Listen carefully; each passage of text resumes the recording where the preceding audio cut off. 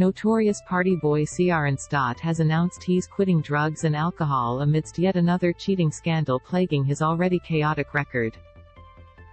The Bachelorette alumni said he was healing his mind, body and soul, one day at a time by joining the sobriety club. "The biggest mistakes I've made in life come when I consume alcohol and drugs. So I decided it was finally time to put a stop to it all," he wrote on Instagram. "No more drinking, no more drugs, no more of that bullshit. I turn into the biggest muppet there is and hurt the people closest to me over and over again. I probably should have realized this a few years ago, but it's better late than never.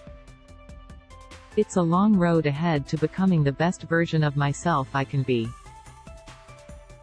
1 for myself and 2 for my relationship and family," he said.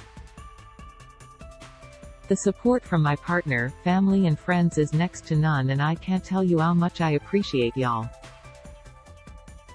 His announcement comes on the back of a cheating scandal after So Dramatic reported he was seen pashing a co-star while filming the Challenge Australia, despite being in relationship with Ruby Burciaga, who he's been dating for almost a year.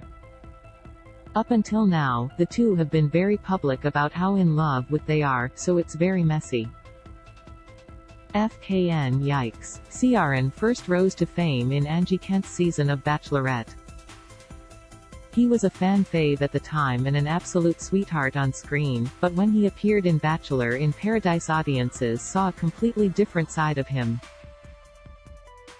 Suddenly the reality star was jumping from woman to woman, gaslighting whichever gal he was with at the time, getting into drunken arguments and all round behaving like an absolute gronk. It was not pretty, and he quickly fell out of favor with bocce fans. After that season he then appeared on Swedish Bachelorette, but ditched it pretty early due to limited screen time. Because really, why else would he go on that show? Hopefully his sobriety journey works out for him. Image, Instagram @Ciarran Stott.